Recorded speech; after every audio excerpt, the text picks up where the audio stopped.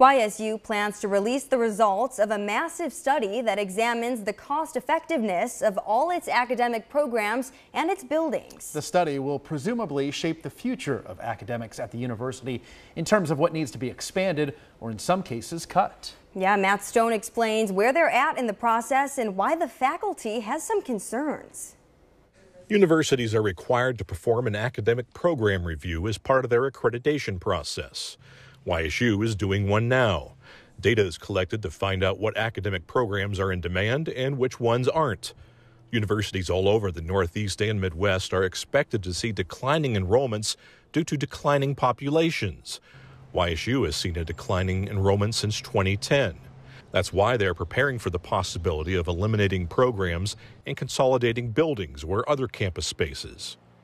We just want to make sure that the space that we have is being utilized to its greatest effect. And that's what this process will involve.